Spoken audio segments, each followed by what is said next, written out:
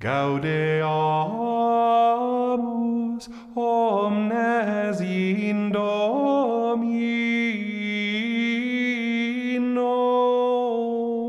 diem festum celebrantes, sub honore sanctorum omnium. Welcome to The Way of the Fathers, a podcast sponsored by CatholicCulture.org. I'm your host, Mike Aquilina. In this brief time between Series 2 and Series 3, we're exploring a few themes in the history of the early Church, teasing out the concerns of the Church Fathers and the circumstances that called forth their great words and deeds. This week, we'll talk about early Christian worship and how acts of Christian worship revolutionized society. St. John Chrysostom was a thundering voice crying out in the church of the late 4th and early 5th centuries. He lived in times of peace and prosperity for Christians. He preached in cities where commerce was pretty good, Antioch in Syria and the capital city of Constantinople. The faith had been legal for 2 generations by then and had withstood a severe test in the brief reign of the anti-Christian emperor Julian. Having survived that close call, the Christians could rest easy, go about their business, and show up for liturgy on Sunday. The wealthy could anyway, and they could arrange their days so that they didn't have to see the poor who made their easy lives possible. If they felt a twinge of conscience now and then, they could knock it back with the donation of gold vessels to the cathedral church. John, like his contemporary Basil, found this situation unbearable. How could rich Christians establish communion with the poor at Mass on Sunday and yet neglect them throughout the rest of the week? St. Paul had told the Corinthians that the Eucharist made the rich and poor one body. Why, wondered John, was one part of the body allowing another to suffer and to die? And how could the wealthy present themselves for communion on Sunday when they lived with such a disconnect on Monday through Saturday? So he put the matter to his congregation, and he addressed them in stark terms. Listen, he said, do you wish to honor the body of Christ? Do not ignore him when he is naked. Do not pay homage in the temple clad in silk, only then to neglect him outside where he suffers cold and nakedness. He who said, "This is my body," is the same one who said, "You saw me hungry and you gave me no food, and whatever you did to the least of my brothers, you did also to me." What good is it if the Eucharistic table is overloaded with golden chalices when he is dying of hunger? Start by satisfying his hunger, and then with what is left you may adorn the altar as well.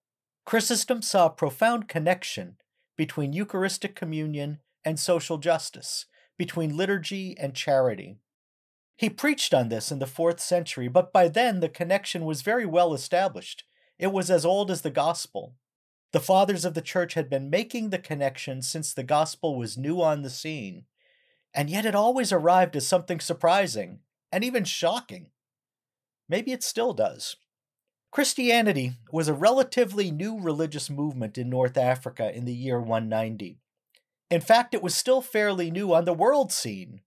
It had begun just a few generations before in a remote Roman province called Judea, located at the edge of the Roman Empire, and it was just beginning to reach important African cities like Carthage. The Christian religion was so unusual that it baffled people and required an explanation. A prominent lawyer named Tertullian, a convert to Christianity from Roman polytheism, offered such an explanation. He wrote a book called The Apologeticum, which still stands as a model defense of Christian life. He was an early practitioner of what we now call apologetics. He addressed in particular the elements of Christianity that his pagan neighbors found revolutionary, threatening, alarming, or just plain strange and different. What non-Christians found so different about Christianity was not so much its rituals or its books or the architecture of its temples. It was not its clothing or dietary restrictions or monuments or art. It was, rather, its kindness. The most notable feature of Christian life was the charity and unity of Christian believers. This is how Tertullian explained it. We have our treasury, But it's not made up of admission fees, as in a religion that may be bought. Once a month, each person puts in a small donation, but only if he wants to, and only if he can. There is no compulsion. Everything is voluntary.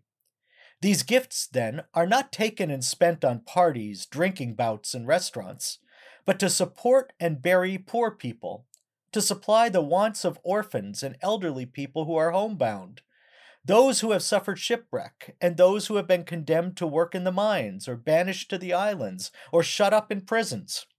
It is such deeds of noble love that lead many to put a brand upon us and say, "See how they love one another." Charity, peace, unity, kindness. These are the most striking qualities of Christian life, as seen from the outside. And the Church's way of life was so different, so distinctive, that it was like a brand mark on the Christians' bodies. The citizens of Carthage who worshipped the Roman gods knew little or nothing about the Church's sacraments and doctrines. Those were private affairs, conducted behind closed doors. The local pagans knew little about Christianity's inner life, but they knew the city's Christians by their way of loving one another, which was evident for all to see. Love is what set Christians apart from their non-Christian neighbors, even as it attracted those same neighbors to Christianity. This was not a quality unique to the African Church. It was a quality the African Christians held in common with believers in Rome, Antioch, Alexandria, and Gaul.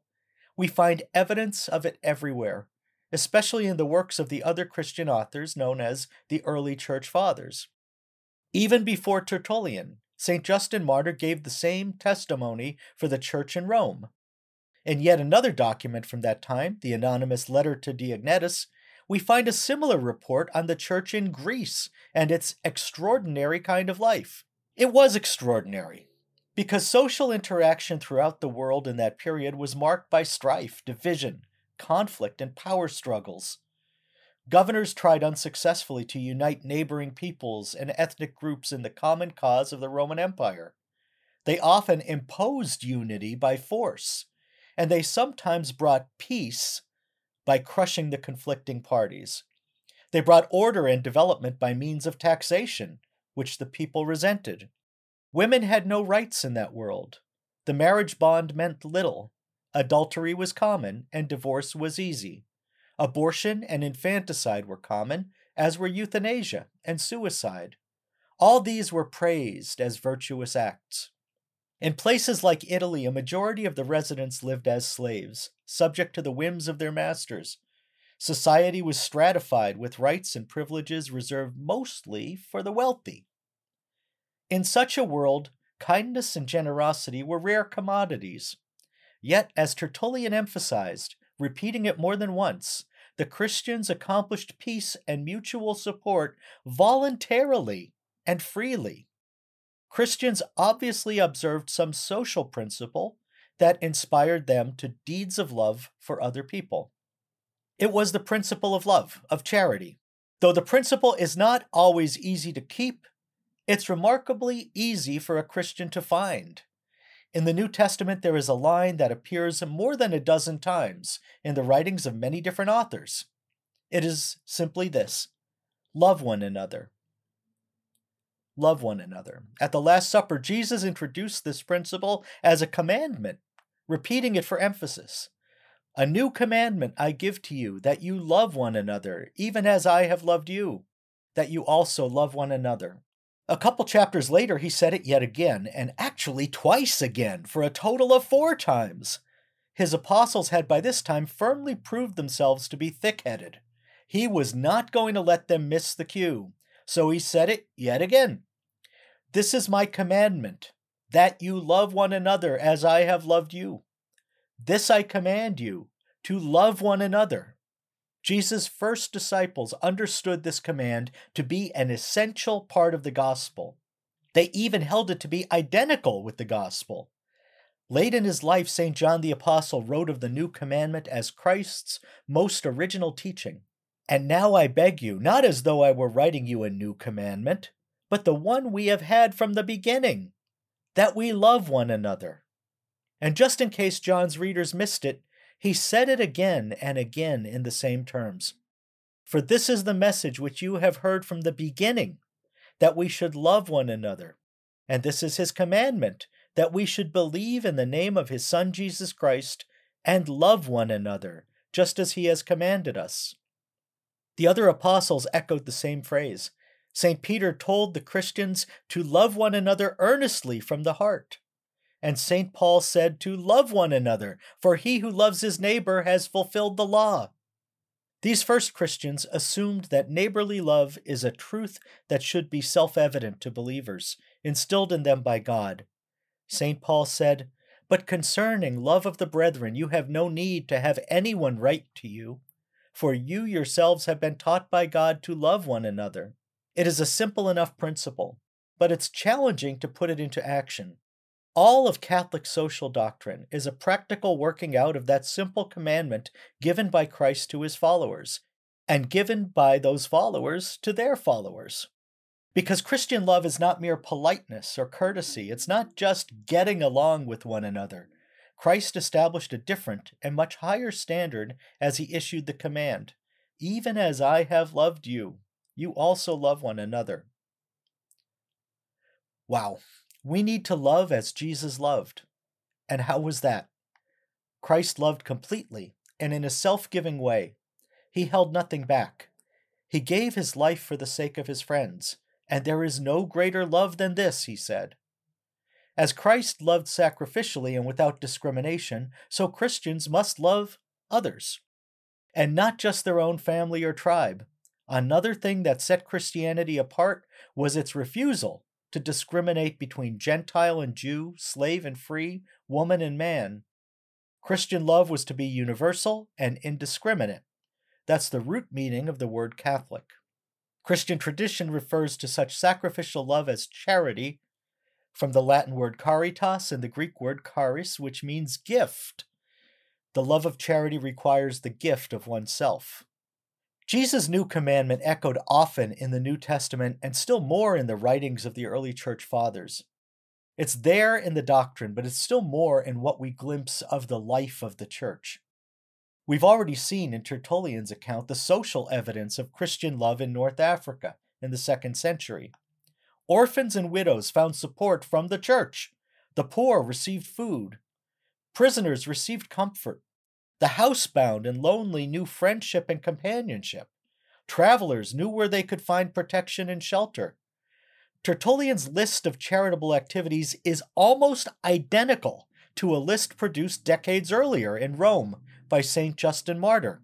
Both men make clear that these habitual Christian acts of love were simply not found elsewhere in the ancient world.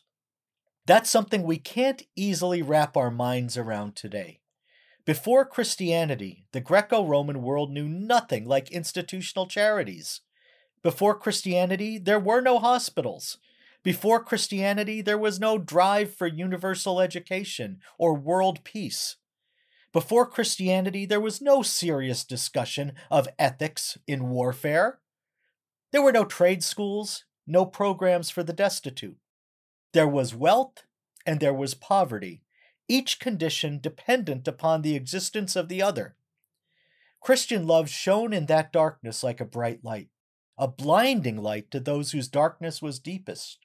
Many pagans, especially the most powerful, saw Christian love as a threat to the social order. It was revolutionary, and so it must be stamped out. The Church's singular charity became a trigger for its persecution.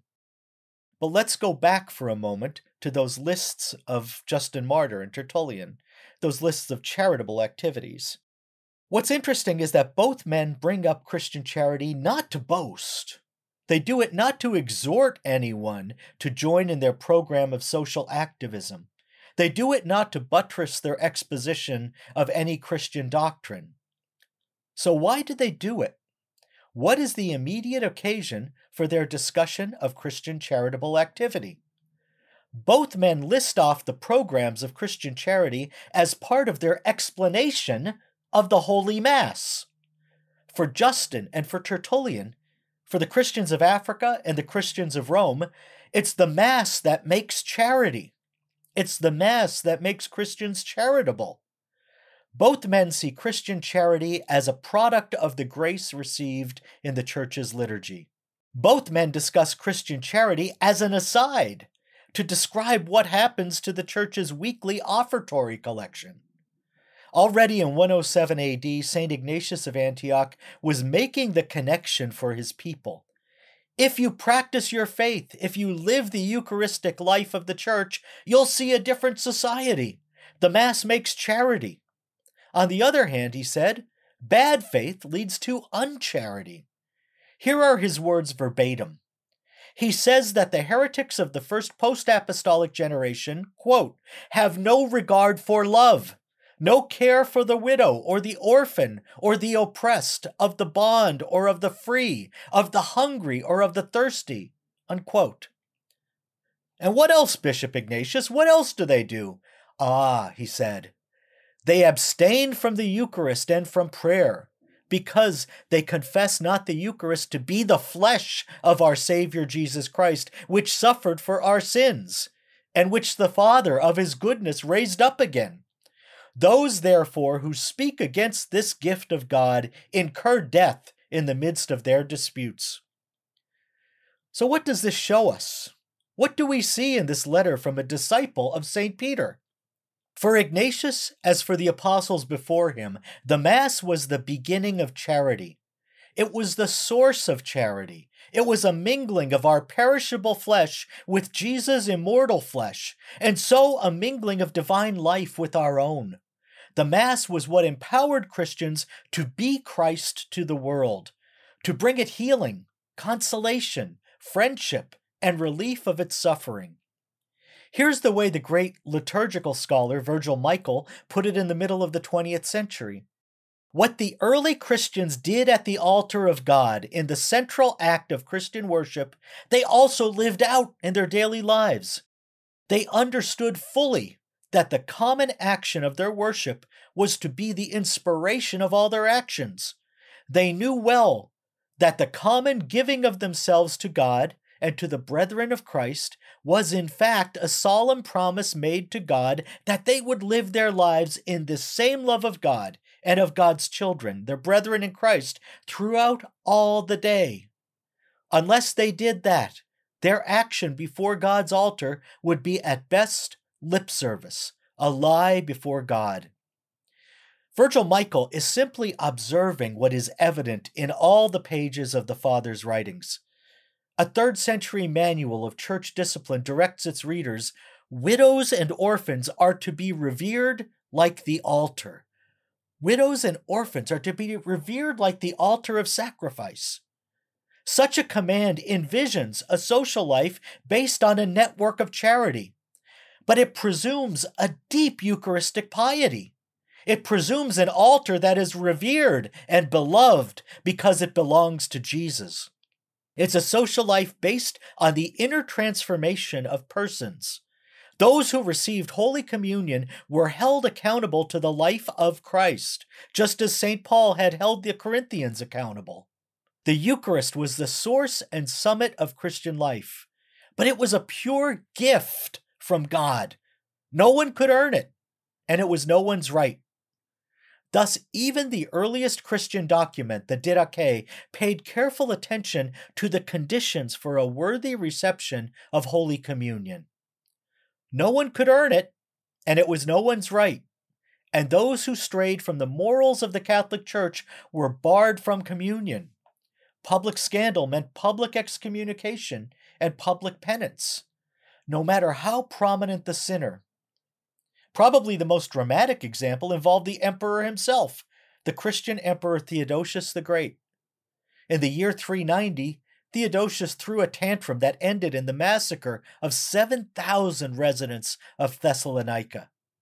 Ambrose, the Bishop of Milan, which was then the capital of the empire, responded by refusing communion to the emperor. In fact, Ambrose physically blocked Theodosius's path as the emperor tried to enter the church. He then wrote Theodosius a private letter in which he persuaded him that after such a glaring public crime, he needed to make an equally public penance before he could receive absolution and before he could receive communion. With another emperor, that letter might have cost Ambrose his life. Theodosius, however, submitted to the judgment of the bishop. In the end, he had to go through a long and very public penance before Ambrose would lift his excommunication. The emperor laid aside all the insignia of power and lamented his sin in the church, where everyone could see. It made a powerful impression on the people. The emperor himself was setting the example of penance. For the rest of his life, not a day went by when Theodosius did not grieve for his error. For his part, Theodosius seems to have understood that Ambrose had shown him real Christian love, real Christian charity, the love that sometimes prescribes bitter medicine to cure a deadly case of sin. Theodosius himself said, "I don't know of any bishop worthy of the name except Ambrose." The Holy Mass was serious business for the early Christians. They held themselves accountable to it every day. Every day they knew they were living off their last communion. Every day they knew they were living toward their next communion. Thus, the Mass had everyday application, everyday implications. It went with the Christian to work, to the market. The Mass had profound social implications. This is what the Fathers knew.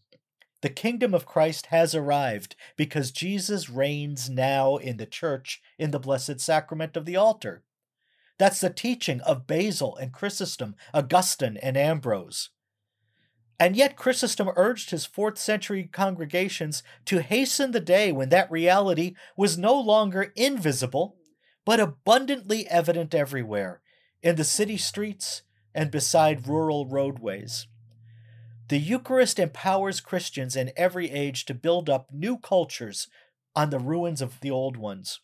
As the old Roman Empire crumbled, there arose a new world order with new institutions, hospitals and universities, soup kitchens and homeless shelters, hospices and hostels. A culture of death crumbled, and in its place Christians were able to begin a civilization of love. The Mass does not force us to do this, but if we know what we're about, we'll feel compelled to take Christ's love into the streets.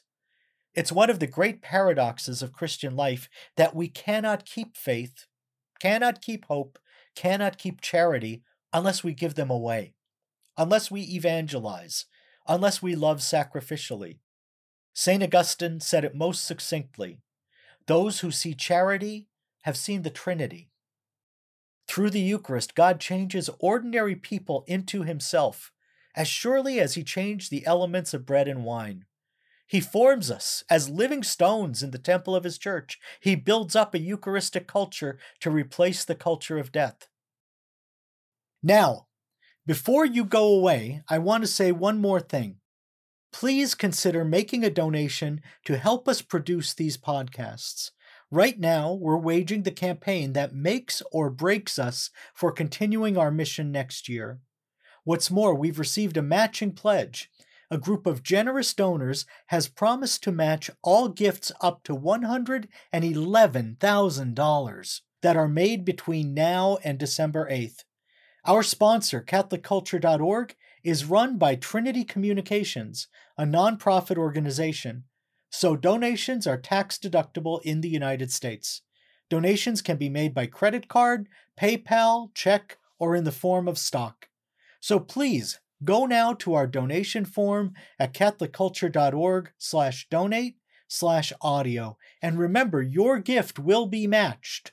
We're grateful for anything you can give, and we pray for our benefactors every day. I thank you for listening.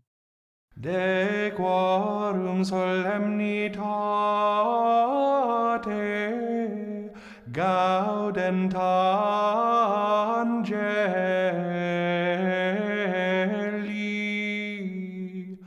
et collaudant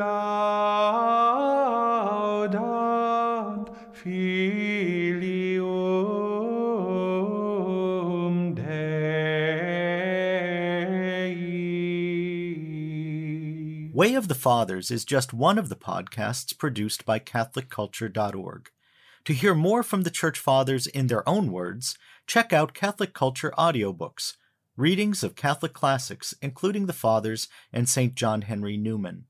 You might also enjoy Criteria, the Catholic film podcast, devoted to works of high artistic caliber and Catholic interest. And for interviews on a wide range of topics in Catholic arts and culture, listen to the Catholic Culture Podcast.